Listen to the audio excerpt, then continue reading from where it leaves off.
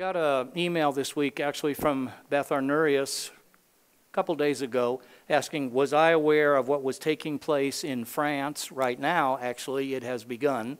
Was I aware of what was taking place in France? And I said no. As I was reading it, I said no. And she let me know that actually today it was planned, and would, because of how many hours they're ahead of us, that there are 70 nations, at least that was what the intention was.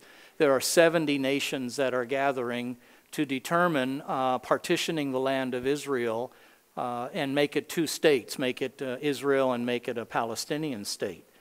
In the article that I read that is being circulated by the Elijah List, there is also some awareness that in all likelihood there could be a meeting at the UN on Tuesday regarding this matter. These are very serious times, as well as this week is such an incredible week for our nation in terms of the inauguration of our new president. And it may have happened before, but it just seems to me it's unprecedented. The protests, the magnitude of them, the declarations of what's intended to take place, the scheming, it's just unbelievable to me. I brought a bell this morning. I probably won't be able to see it, but did anybody else bring a bell? If you could lift it high, or somebody in the back could tell me, did anybody else bring a bell? Pardon? I'm the only one. No. The article coming out of the Elijah List of several respected people in the United States, that at least I am aware of them, have asked the people around the world to ring a bell in keeping with making declarations, prayer request of God, specifically in reference to what's going on in France at this point in time. I think that was a good idea.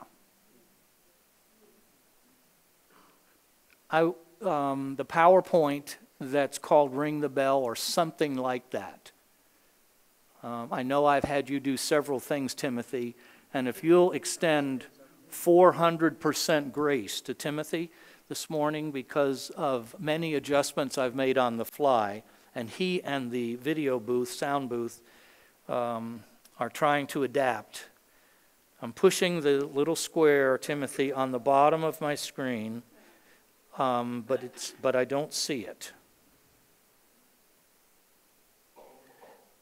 And what I'm going to do is, and there was a resolution or declarations that were found in this Elijah List. And someone may ask, why am I doing this? Because this appears to be a pivotal time in the earth. And I believe among things, God's called us to be a house of prayer. And so my intention is to lead us in praying for two things, our nation and Israel. And I think it's every church's responsibility to pray for our country, and especially in such a tumultuous time like this. And I would hope every church that names the name of Jesus Christ would have Israel in its sights and would pray that God's purposes for Israel would be fulfilled, and every intention and planning and scheming of man to disrupt God's intentions and the things that he has said in his word about Israel. It is my hope that every church that names the name of Jesus, thank you. Did this just happen on its own? Thank you. So what I want to do, there was a resolution that was put forth. I made some adjustments to that resolution, so what is going to happen is I'm going to go through it, I'm going to read it. I'm not asking you to say it or make this declaration at this point in time. It is how I intend to end.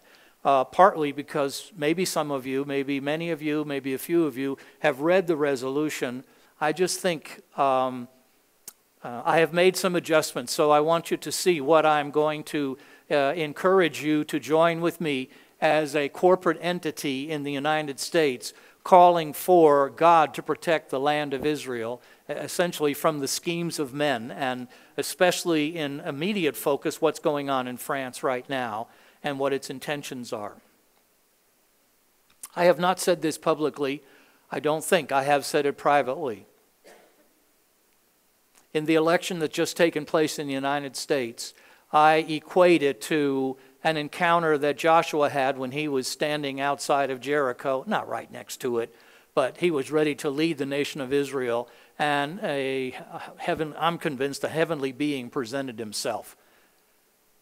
And I think from the context of the scripture and what Joshua said, this heavenly being obviously looked like a warrior and had a drawn sword. And he asked, whose side are you on? Are you on our side or the enemy? And the being, who was captain of the host, said he was on the Lord's side. Now, the Lord's purposes for the conquest of Israel were so much greater than just winning that battle at Jericho. There were so many things that God was doing. So many things that to Joshua and to the children of Israel, that was totally, which it should have, filling their sight to do what God said, to approach what was before them. That's what they should have been doing. But what God was doing was so much bigger. So I believe the answer that being, I think it was one of the captain of the host of the Lord, was saying, I'm doing the Lord's biddings.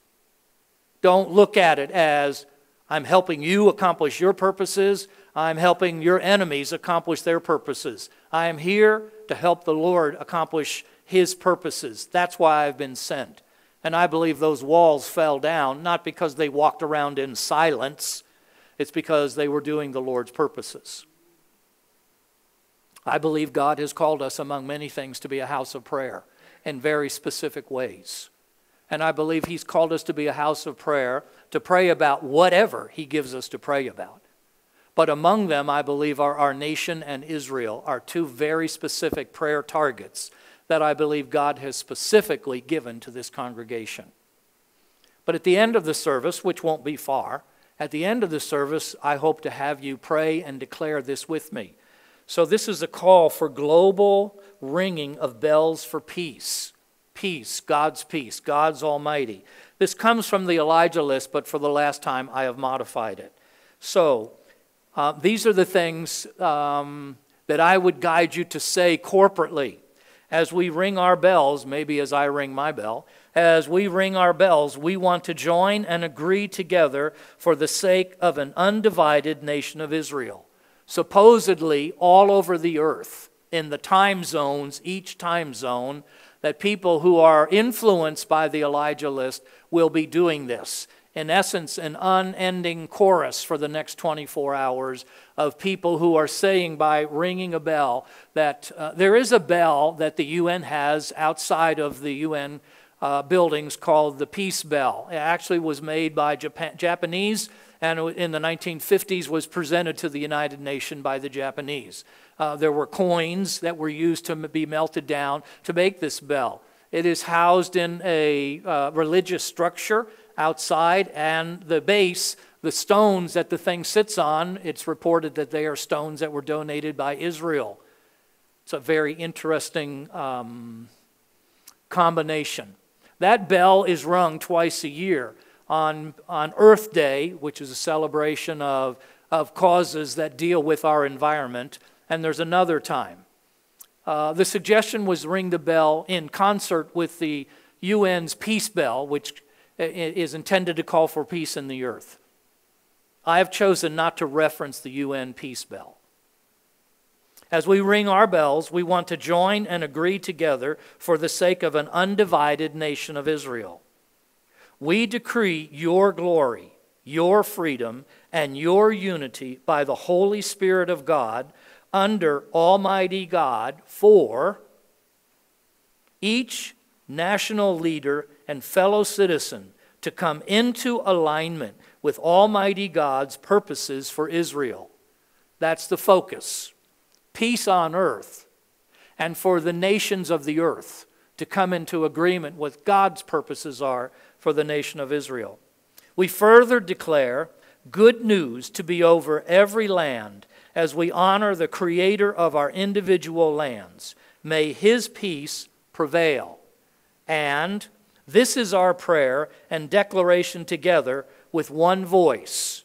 intending for it to be a global voice, and that all over the world people are calling for God to protect the land of Israel from this strategy that is sought to be implemented right now in our history. We are agreeing with the ringing of bells for peace, the peace of Almighty God to be on and among all of the nations.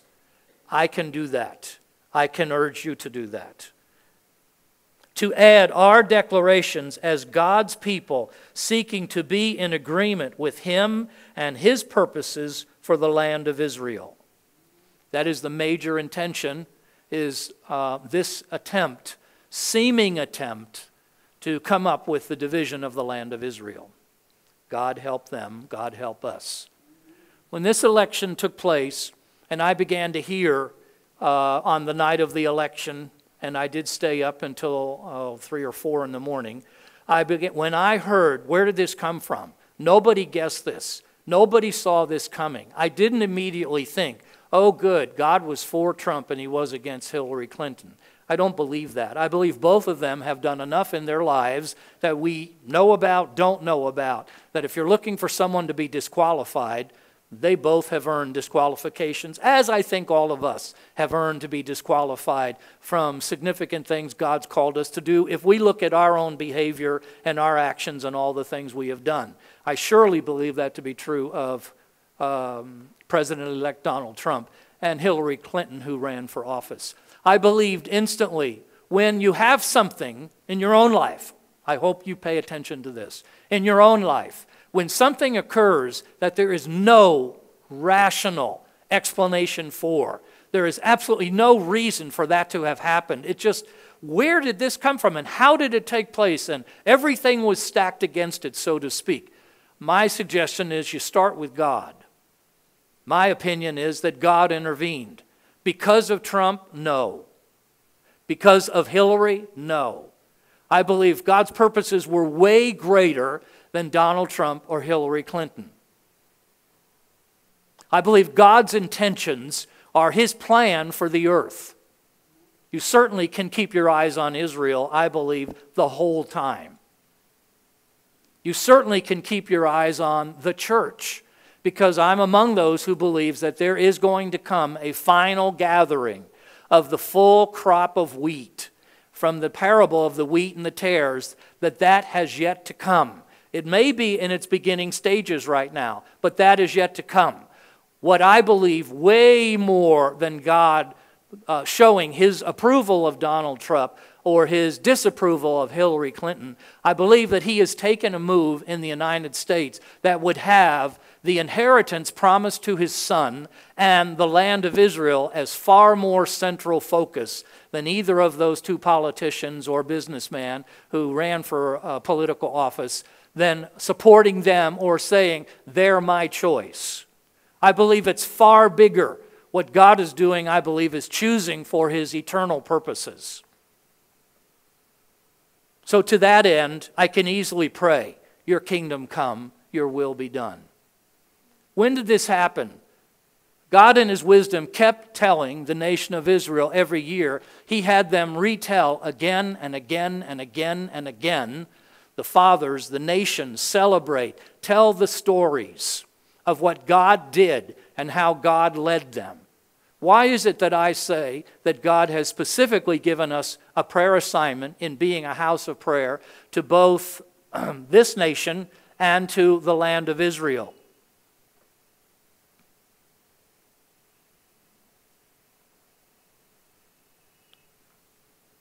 That's the Lord calling, saying, pay attention. If you could do me a favor and turn to Isaiah chapter 56, verse 6. Isaiah 56, 6.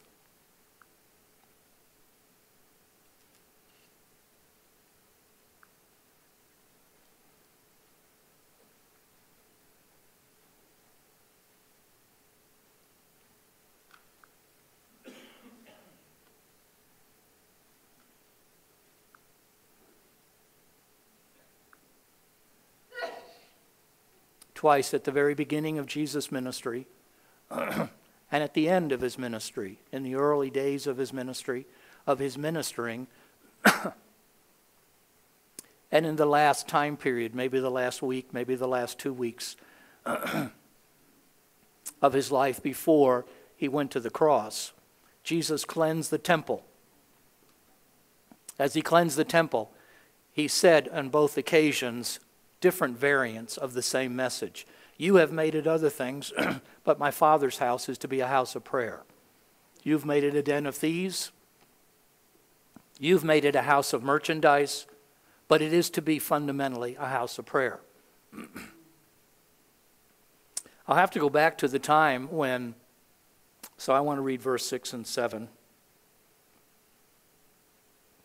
Speaking of those who would come to the Lord's house, also the sons of the foreigner, those would be Gentiles, who join themselves to the Lord to serve him and to love the name of the Lord, to be his servants. Everyone who keeps from defiling the Sabbath and holds fast my covenant, even them I will bring to my holy mountain and make them joyful in my house of prayer. This is the one place in the Old Testament where this is referenced, that the Father's house was going to be a house of prayer.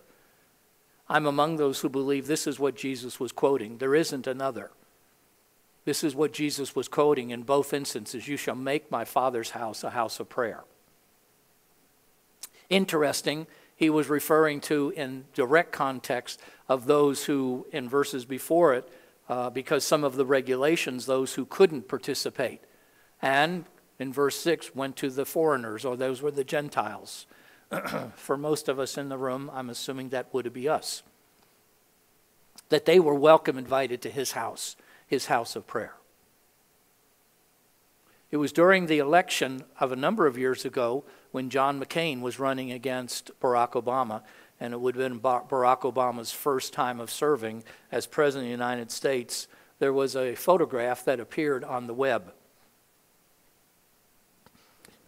I don't know that this was the original photograph, but this is what it looked like, showing John McCain, who was running against Barack Obama. And at the top of it, the message, the sign, what was put on that photograph, the 56th president election. It wasn't the 56th president because we've had presidents who served more than 2 terms. So the number of presidents we have is less than this. But this was the 56th election. That meant nothing to me other than it was the 56th election. That's all it meant to me. Wow, that's interesting. This is the 56th time we've done this. This was years ago, 9 years ago when this appeared. It wouldn't have meant much to me, except on that day, on that Sunday, it was the Sunday actually before the election took place on a Tuesday, the Sunday before the Sunday just preceding the Tuesday. I brought this message. I use this just as an illustration or to highlight this is what we're facing as a nation. We need to pray about this. And somebody in the congregation, a Gary Beaton, came up to me afterwards and said, "What do you know about the number 56? I said, "I don't know anything." "Why did you, in essence, put that up there?" "I just searched the internet and I found this," and that was interesting to me. I called 9 prayer meetings, 3 on the next Sunday, 3 on the Monday that followed that, 3 on the Tuesday of the election. They were called meetings. We were going to pray for an hour in the Spirit. We were going to pray so on Sunday morning, Sunday afternoon, Sunday night. On the Sunday morning prayer meeting, which we had been having, 10, sometimes 15 people on Sunday morning prayer meetings. During the midst of the prayer meeting, I had a first individual, James Anderson, come up to me and say, "There's 56 people in the room." And I said to him, in great faith, "No, there's not. You need to count again." So he did. He came back to me, "Pastor, there's 56 people in the room." I, in a great statement of faith, said, "No, there's not 56 people here." So somebody else came to me. I don't know if James went to them. He won't believe me, so I don't know. He went to somebody else, and they came to me and said, "Yeah, there's 56 people in the room."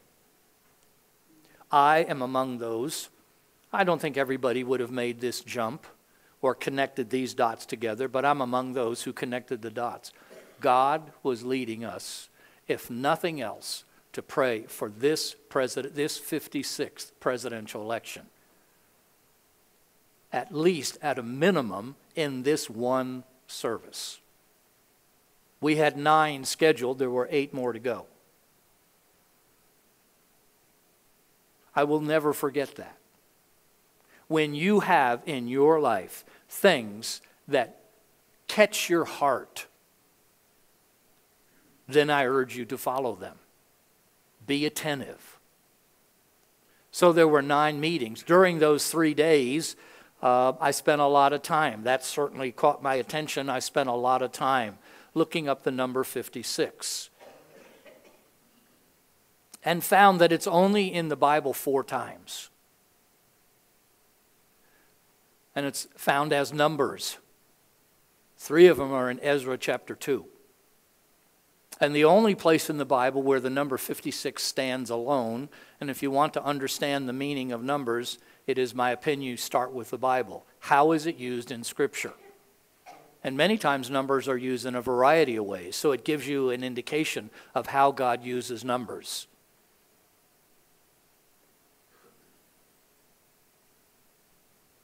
And 56 in its only instance in Scripture where it's a standalone a number in a verse is in Ezra 2.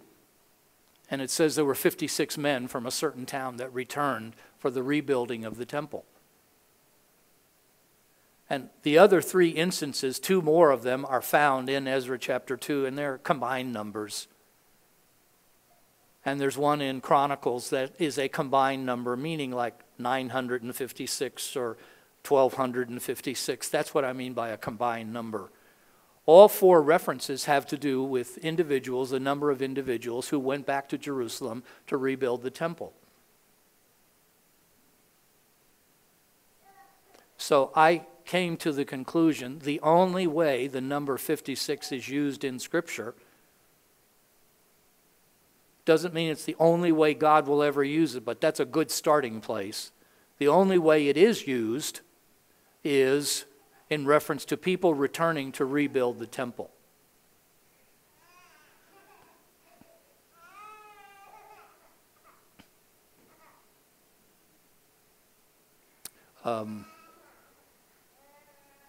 So I thought what came to my attention during that time period was also a very key moment that where God confirmed some thoughts that I had, and had someone who I had never met and knew nothing about me and I knew nothing about this person give a prophecy to me that among the words of that prophecy was the house of prayer, that there would be a building built and it would be a house of prayer for all nations.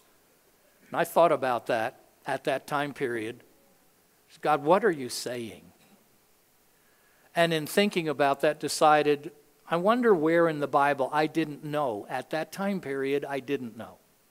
Well, where is it found in Scripture that Jesus was quoting from when he cleansed the temple at the beginning of his ministry and at the end? It's kind of like they're the ends of the book. It's not the very first thing he did. It wasn't the very last thing he did. But it sure was early in it and it was late in it. It was in the very beginning days. It was in the very ending days that he cleansed the temple and said, my Father's house is to be a house of prayer. You've made it many other things. It's to be a house of prayer. I wonder where it is. I didn't know where it was. Turns out, as we've read it, it's in Isaiah 56. I thought, well, of all the passages, I wonder how many books in the Bible have 56 chapters. I mean, boy, that's an incredible linkage. How many books have 56 chapters? Actually, there's only one. It's the book of Isaiah. It could be pointed out, well, there's 150 Psalms. That's true. Each one is a book unto itself. It's a collection of them, but still there's a 56th Psalm. So you could say there's 2. There's Psalms, there's the book of Isaiah. But it's fascinating to me that in the passage, in the book, where the declaration is made my Father's house shall be a house of prayer, that it would be in Isaiah 56. Now, the way I interpret that is, if anybody's paying attention, we should. How many people in the earth do I think God was including in that? I don't know.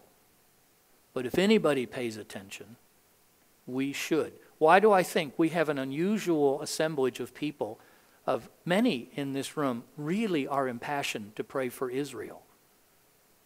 And through the years, they're very impassioned to pray for Israel. Why is that? It's not because we have this sign up here on today. I believe it's because God has brought a gathering of people. That's very important to them. I believe that's the reason. Did God confirm, as far as I'm concerned, this congregation, that for whatever reason known to him, we have a particular linking to his purposes regarding Israel? The answer is yes. We've made 3 trips to the Temple Mount in Israel. Could you please, were you able to find Ezekiel 40, chapter 40, verse 1?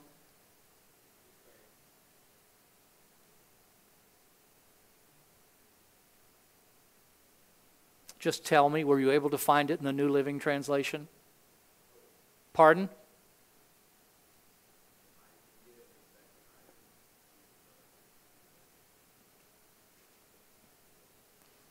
We were in Israel. The first time we went, we took a team of 30-some people. We went specifically to go to the Temple Mount. That was our main agenda. And we went to pray on the corners. The Temple Mount consists of it's about 33 acres. It's a big area. And it's a rectangle, kind of a rectangle. And so it has 4 corners. And then there's a platform, a big one. There's a platform in the middle of that rectangle that also has 4 corners. It's quite a big platform on which there are a number of things.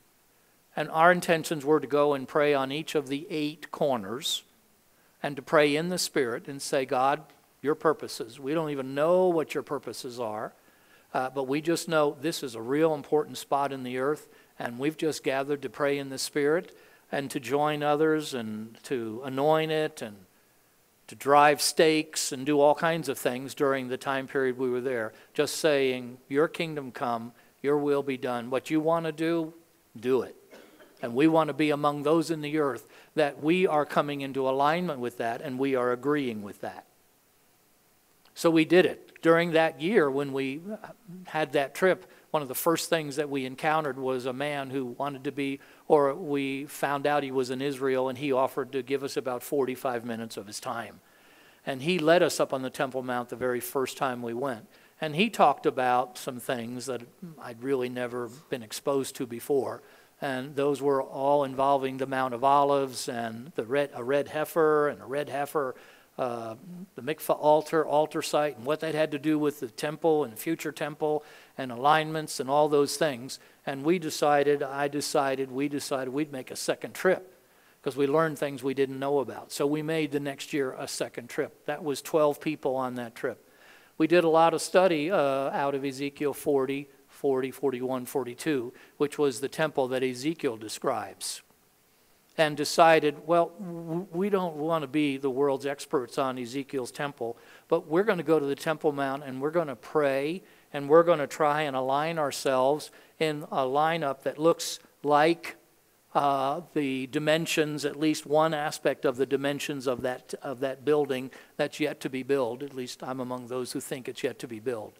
The point is, did God confirm in some stunning ways our involvement as a nation, as a congregation, for us, a congregation, in what he's doing in America and what he's doing in Israel? While we were there at the exact same time, though it was in the middle of the night, there were people here in the congregation. One of them had a New Living Translation. The day that we were there happened to be April 28th. Through a long series of events, none of them we did. On April 28th of that year, there were 12 from this congregation that were standing in relative formation of the general boundaries of Ezekiel's temple, just picking a dimension, what would a royal cubit be? And there was somebody back here, actually a Paul Bradbury, and that year he was using a New Living Translation, and he said they don't have Bibles where they are right now, which on the Temple Mount they're illegal. And he said, let me open and read out of Ezekiel chapter 40. I think it's the first time he had done that. And as he read, I think it's up there on the wall. This is out of the New Living Translation. And it should say, in the 25th year of our exile, at the beginning of the year, on the 10th day of the month, in the 14th year. This is not the one. This is New Living Translation. The translation that he read from is they actually, pardon? It is on the screen. He read this. I'm understanding he was in the back of the room. On April 28th, during the 25th year of our captivity, 14 years after the fall of Jerusalem, the Lord took hold of me and took him to Jerusalem, took him onto a hill overlooking the Temple Mount, and he saw the temple, he saw all this. And I thought, okay, we were there. We were standing in formation. People from this congregation. We were standing with one couple that was not a part of this congregation. We were standing there in formation, meaning the corners. And it was April 28th. And we had no idea. And we were in Jerusalem. We could have been in any nation of the earth on that day. We could have been in any city. We could have been in any place in Israel. We could have been in any place in Jerusalem. We happened to be on the Temple Mount. And I was rooming with a Rusty Ortner. And Paul called Rusty or texted him and read him this passage. It took me 3 days almost before I could really speak about it. I'd never heard of such a confirmation. What I think the confirmation is that God has called us to pray. Can we go back to the thing I first showed, the ringing of the bell?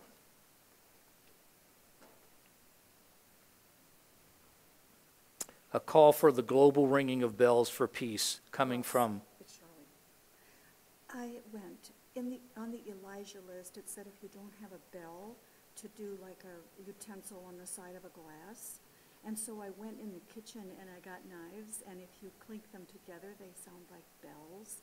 So I wondered if it would be all right if we passed them out, so when you rang your bell, we would each have a bell also. I read that. I didn't read about the knives. I read about clanging a plastic glass or something. Yeah, I don't want to bring glasses, but I went in and checked in the knives. If you don't hit them real hard together, they sound pretty good. Well, it is Be Kind to the Janitor Day, so if we had glass, we could have broken glass all over the room. Right. We don't want that.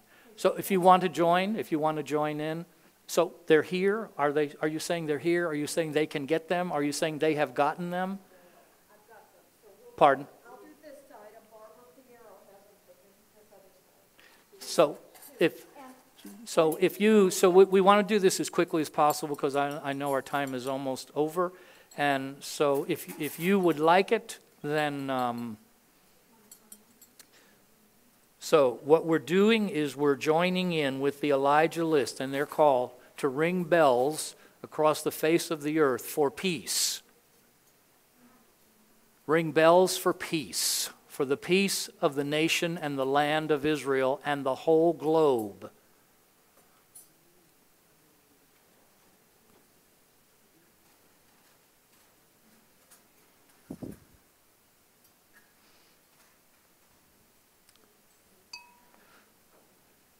So if you may say, I would feel foolish doing this. Sometimes you have to rise above feeling foolish. You just have to. I asked Faye for the biggest bell we had at our house, and she said this ceramic bell is the biggest bell that we have in our home. So that's what I have brought.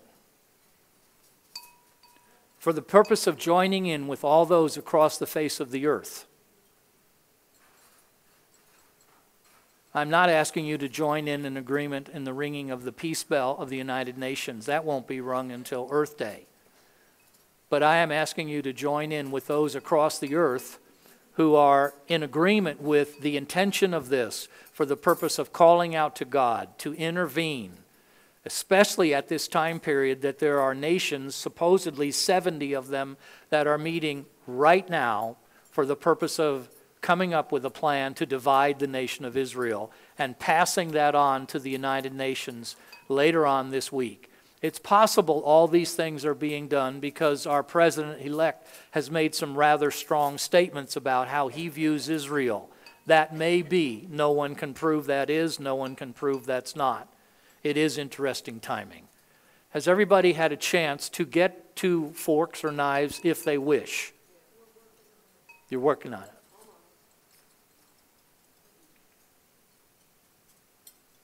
What I want you to do is with your heart, so I'm giving you one more opportunity while they finish this. As we ring our bells, we want to join and agree together for the sake of an undivided nation of Israel. We declare your glory, your freedom, and your unity by the Holy Spirit of God under Almighty God for each national leader and fellow citizen to come into alignment with Almighty God's purposes for Israel. We further declare good news to be over every land as we honor the Creator of our individual lands. May His peace prevail. This is our prayer and declaration together with one voice. The intention of that is the one ongoing voice around the globe today for these purposes. We are agreeing with the ringing of bells for peace.